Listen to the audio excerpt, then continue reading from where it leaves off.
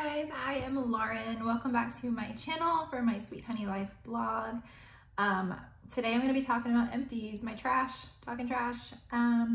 This is actually the second time that I'm recording this video because I am an idiot and recorded it the wrong way the first time. So I'm just going to jump right into it so I can get through these and do something else with my day. Not that I don't love this, I actually love making these videos, but I have a lot to do. So I'm gonna break things up into hair care, skincare, and makeup. And then at the end of this video, I'm gonna show you the products that are gonna be in my first beauty giveaway that I'm doing sometime very, very soon. Okay, so let me just jump right into it.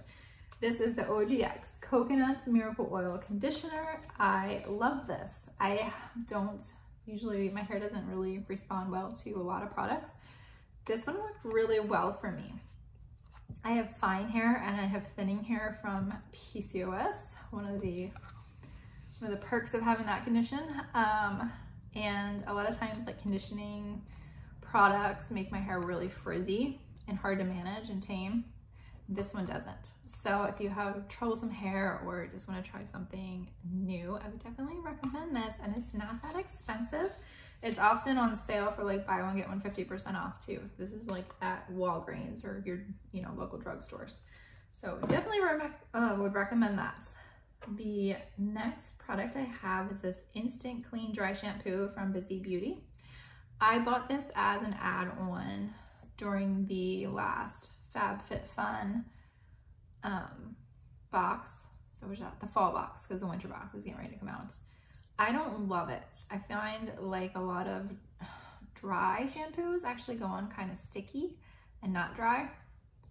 And this is one of those. So this one doesn't work for me. I like my dry shampoo to actually like show up white in my hair so I know it's there and it's powder and it's absorbing things. This one just wasn't it for me. But this one, Batiste, also a drugstore brand and not very expensive. I think the last refill I bought of this was maybe $10 versus I'm using R & Co right now, which I don't really like, and I think that's $32, something like that. This works really, really well for me. It goes on white, and I have dark hair, but so how I do it is when I get out of the shower, I'll spray this into my hair. I haven't washed my hair, I'm saying. I spray it into my hair when it's dry, like on days I don't wash. I still shower, I just don't wash my hair. So I spray this on, and then when I'm putting all my lotions on or makeup or whatever, I just kind of let this sit in my hair and absorb any of the excess oil. And then I do my hair after I'm done my makeup. And that works great. Definitely would recommend that. The next hair item I have is this Eva NYC Main Magic Multi-Benefit 10-in-1 Primer. This is like a leave-in conditioner.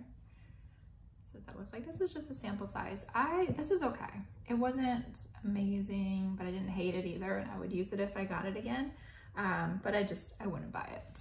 And I cannot remember for the life of me right now in this moment what the leave-in conditioner that I really liked was. I kind of want to say it was an Oribe, which would make sense because I love all their products. But I can't remember for 100% for sure. Okay, so the last hair products that I have are the Caviar Anti-Aging, Restructuring, Bond Repair Shampoo and Conditioner samples. I usually don't find samples to be enough to really judge a product, like how well it's gonna work. Maybe the conditioner, but the shampoo, I'm just kind of whatever about. But this one had a little like ad up here on the top that said it would transform your hair in just one shampoo. So I thought, oh, okay, I'm gonna know right away if this works great. It worked okay. I didn't love it, didn't hate it, would never pay the high price of this brand, which I normally, like I do love products from this brand, but just not this one. So I just want to pay full price for this. Okay. Oh, I'm sorry, I have one more skincare or hair item, and this is Nature Lab Perfect Shine Clarifying Scalp Scrub. I have used a sample of DP Hue's apple cider vinegar scalp scrub and loved it. So I was excited to get this, I believe in a Birchbox. But this one didn't work as good for me. I had to actually mix it with my shampoo. Normally you would just use a scalp scrub, but I had to mix it with my shampoo to actually get it to be able to carry it through through the hair without having to use a ton of it. But it was okay when I mixed it with shampoo. Not my favorite, but okay. I would definitely tell you that the DPQ brand one is great. So if you've been wanting to try a scalp scrub, try to get a sample of DPQ and see if that works for you. Obviously that brand's a little more pricey too, so you might not want to buy a full size if you haven't tried them before. Okay, so moving on to skincare. Make sure I've got everything over here.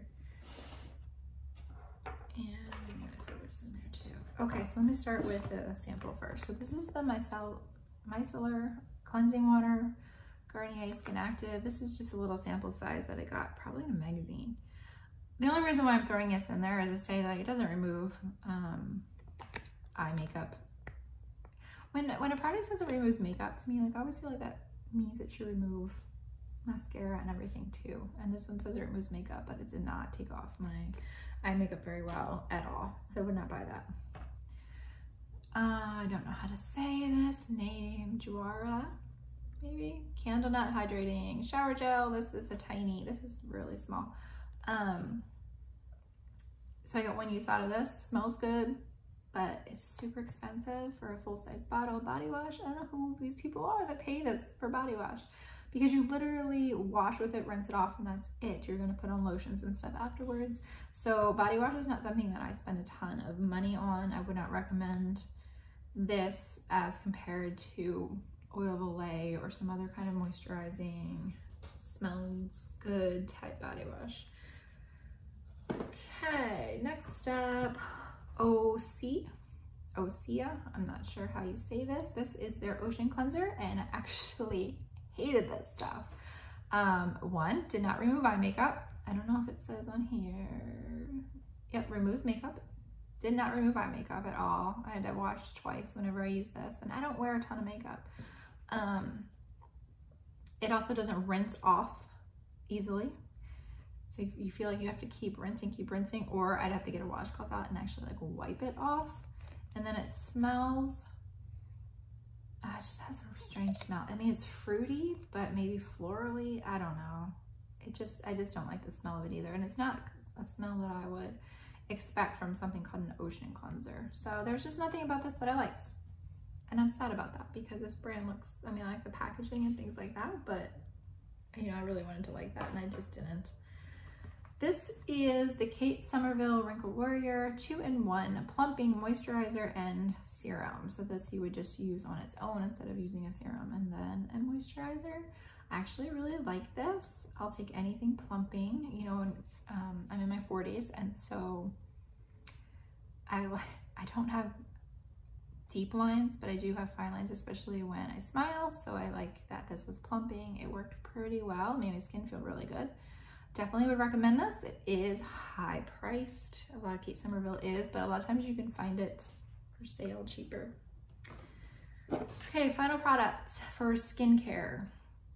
This is another one that kind of blows my mind. So this is the 111 Skin NAC Y2 Pollution Defense, what do they call it? Booster. Pollution Defense Booster. I don't know how the heck you're supposed to use this, but what I did was I used alpha arbutin after I washed my face. Alpha arbutin. I'm trying to get rid of this little dark spot over here. It's not working so far. Then I used this. Then I used my moisturizer and eye cream. If I was really good about skincare, I would have used a sunscreen too. And to me, that just feels like a whole lot of crap on your face for the day, before you walk out the door. Like, I only use this in the morning. I also don't know what this pollution defense booster really means. I really don't. I've seen other products coming out lately from other brands that are meant to protect against pollution and the environment, environmental stress, and so on. I don't understand why, if you're using your anti-aging creams and your other serums and your sunscreen, if you're better than me, why you need this. The other thing that blows my mind about this is the high cost. I think this was $140 for this bottle. I got it in a BoxyCharm box, I believe. I believe it was BoxyCharm. Might have been Allure, I think BoxyCharm. Never in my life would I ever pay that much money for this product. One, I don't know if I need it. 2, I didn't notice any great difference in the month or so that I used this. And 3, the cost is just, I just don't know that it's justified. If I went through and looked at every ingredient in this and there was something like in there that's really rare or hard to source or whatever, okay, maybe, but I don't have that kind of money. I just don't have that kind of money, and I don't have that kind of need for it. Honestly, if it was really amazing and it worked really well and I saw a significant change in my skin, I would invest, you know, I'd probably have to like cancel subscription boxes or something like that to make it worth it. But if something really works amazing, like I'm not opposed to paying more money for that. But if you don't have to, if there's another product that works just as well, I go with that. And I love like The Ordinary, and their products are like $6, $7, $8 a piece. Okay, moving on from that, skincare is done. Let's talk some makeup. These are the last 6 items that I have. So the first thing is this Estee Lauder Double Wear Stay in Place Flawless Wear Concealer. That's a long name for concealer. This is dried up. I've had this for a long time, really long time. I don't wear concealer most of the time now because I'm so tired. It just cakes up. So it doesn't cover my dark circles that well. It doesn't cover these, you know, dark spots. I only have like one big one here. It just doesn't cover that well, and then it looks cakey or like it cracks. So I've seen people using hyaluronic acid before they do that. I haven't tried that yet. I might try that and then see if I can get better coverage. But I just wasn't impressed with this one at all. And I'm just not impressed with any concealer at all. I've tried a whole bunch. And to me, it looks worse to have cakey looking concealer than to just be like, okay, I've got a little bit of a dark spot here and some dark circles under my eyes. I also have a couple little areas of melasma. It's finding it hard to see in this. I have one here, but hard to see with this camera. So I'm trying other things to try to reduce the dark spots. Not so much cover them up, but reduce their appearance altogether. Okay, let's move on. So this is the Stila, it's a lip gloss. I don't know what the name of this lip gloss is. It just says Beauty Boss Lip Gloss. And the color Synergy. Don't like the color. It's not for me. Turn it this way. No, there's writing on like every single side. Anyway, it's like a sparkly pink color. This is dried up though, because I used it, even though I don't like it, because we're wearing masks these days. And so I kept this in my car. I forever forget to put on like lip gloss or lip balm before I leave the house. And I don't like to not have anything on my lips. So this got used because it was in my car. So I get in my car and then I put it on, put a mask over it, didn't care what it looked like. Just too sparkly for me. The formula on that was really good though. Okay, this is a throwaway. This is just something I didn't like. This is Beauty by Pop Sugar's Liquid Metallic Eye Color. I got this recently in, yep, where did I get this? BoxyCharm. I got this in a BoxyCharm base box. It's crap. It's like water. So it's kind of weird to apply, and then it's just like, this is like soaked with it. And then you have to wait for it to dry, and it takes a long time to dry. So if you put it on your eyelids and you blink, I mean, it might get up on, you know, where you don't want it. Just don't like it. All right, you can't even see what this is, but this is actually a Lorax eye primer. Works really well. I don't think they make it anymore. I bought this a long time ago in a multi-pack off of eBay because I liked it so much and I was having a hard time finding it. So honestly, I could probably get more uses out of this, but it's so old that I'm just like, I just need to get rid of it and move on. I have another primer in my stash that works really well. So I'm just saying goodbye to that. If they still make it, I would recommend it. I don't know if they do though. This is Ico London Black Magic Liquid Eyeliner. This one has like a really fine point to it and then it gets wider. This is just drying up. I love this. It stayed on all day. I like how easy it is to get like a fine line if you're doing like a little bit more of a wing. And I have another one of these that I haven't opened yet, a full-size one. So I would buy that again. I'm not super picky with eyeliners, but I do like that they last all day because I'm not the type of person to go touch up my makeup at all. This last product is MAC in Extreme Dimension 3D Black Lash. This is just a tiny little sample, probably came from Birchbox because they're known for their tiny little samples. The brush is like almost as big as the tube. I don't like it. I know there's probably people out there that love it, and it's MAC, and I just expected more of MAC than to, I mean, I didn't feel like it defined my lashes at all, and then I didn't feel like my lashes stayed up. I feel like they kind of just fell down as if there was nothing on them, like within a couple hours. So I would not recommend this, but like I said, there's probably people out there that use it and love it, and it's their favorite mascara. They won't go to any other one because that's how we are. Some people love stuff, some people hate stuff. So again, the products I would recommend, definitely this dry shampoo and this conditioner, both drugstore brands. Of all the stuff that I've tried, 2 drugstore brands that I would recommend. The Ico Black Eyeliner that I just showed you, and oh yeah, the Kate Somerville Wrinkle Warrior. Definitely these 4 products were definitely items that I would buy again and recommend. Okay, so let me tell you a little bit about the giveaway that I'm doing. I'm going to have it posted hopefully by the end of the weekend, which is, I think Sunday's date is November 1st, 2020. I'm just putting that out there for anyone who might watch this later. I'll probably have it listed for a week.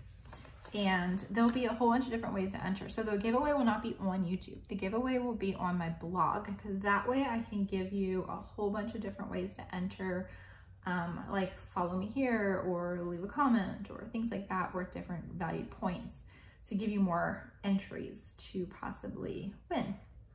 I don't like to do them on Instagram. It's just too much of a pain to try to pick a winner on Instagram. And I'm finding a lot of people kind of form little groups where it's all the same people and they just enter and that's all they do. So I really want to make it so that people who follow me and who read my blog and you know, things like that, not just these random people who just want to win giveaways, although I like to win giveaways too, so I don't know. So this is just my first beauty product giveaway. So I've divided my stuff up into at least 2, there might be 3 giveaways. So this one, I'm including 2 eyeshadow palettes. These are both brand new eyeshadow palettes that I got from BoxyCharm. And I just don't need them. I have like overloaded on eyeshadow palettes, and the colors in this are maybe not for me, but they might be more for you. So I want to include them in giveaways. So these are the colors of the first one. This one is the Queen Beauty palette, I think by Eloise. So that's what that looks like. Then it comes in a little sleeve, so everything is still, you know, in its brand new packaging. They have been open for photos only, and if there's any nicks or anything in there, it might just be that's how they shipped. This one doesn't have anything on it. This is the Illuminati and Isa palette. So I'm going to include both these eyeshadow palettes in the giveaway, as well as a pack of eyeshadow brushes from Morphe, and this Winky Luxe eyebrow pencil, and this is in the shade Universal, so supposedly this works for everybody. So we've got that. We've got a highlighter from Floss, a lip balm from Birchbox brand Arrow. This is one of those color changing lip balms, the ones that change with your pH. A black eyeliner, big fat eyeliner from, I think it's from Rockins big fat eyeliner. This one is shrink wrap. Wish Botanical Primer, face primer before your makeup, and this Yensa Super 8 lip oil, and this is in a pink shine. That's what that looks like. So these are all going to be part of the same giveaway, so you win everything.